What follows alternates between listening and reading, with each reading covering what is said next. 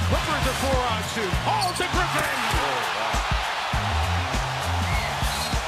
And Howard had to bail and not pick up the third. Well, that was just a beautiful setup by Chris Paul. Attack Howard, make him back up all the way to the rim. He knew all along, probably around the half-court area, what he was going to do, and then just dropped it back to Blake, and White can't get that third foul.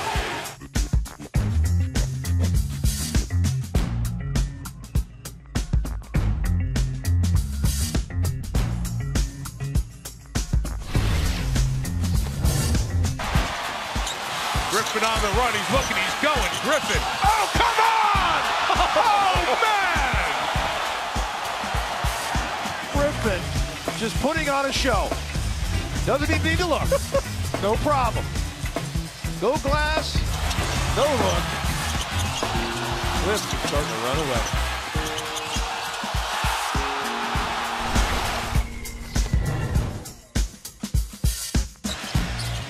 Griffin.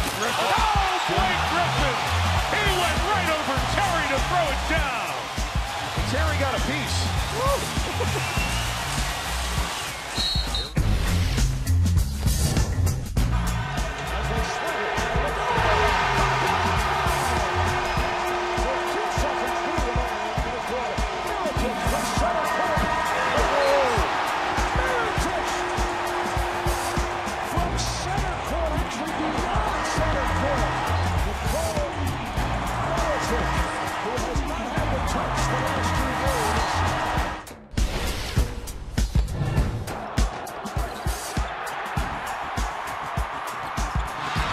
Carroll to the hoop. Oh, Horford, the falling jam. Now Horford trailing the play. And the crowd is re-energized in Atlanta. Horford over the top of Gortat. That's a 7-footer that I don't think Al Horford ever saw.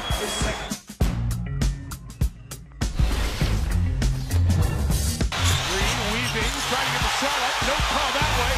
Curry flips it the other way. And he got it! What a turnaround! Curry the three! Now the fans are upset. The coaching staff from Memphis very upset.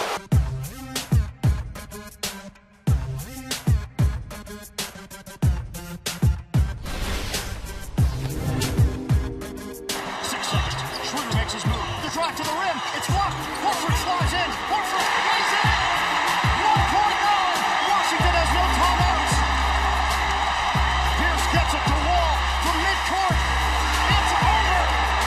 Atlanta takes game 5, 82-81. Al Horford comes through in the clutch. The truth is denied.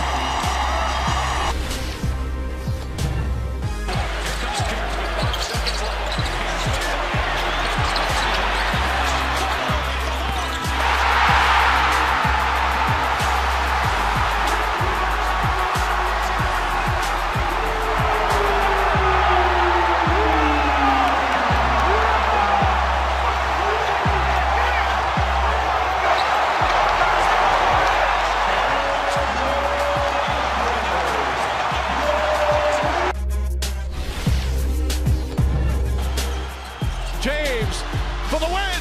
It's gone. LeBron James at the buzzer stuns the Chicago Bulls, and the series is tied at 2 games apiece. What a finish here at the United Center for the 2nd straight game. A buzzer beater.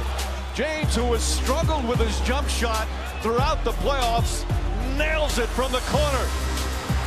And no question, getting it off in time.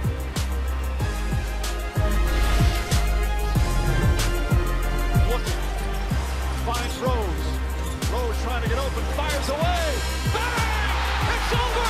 The Bulls win at the buzzer!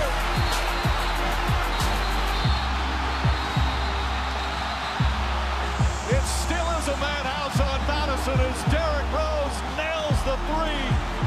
And the Bulls take a 2-1 lead in this Eastern Conference semifinal.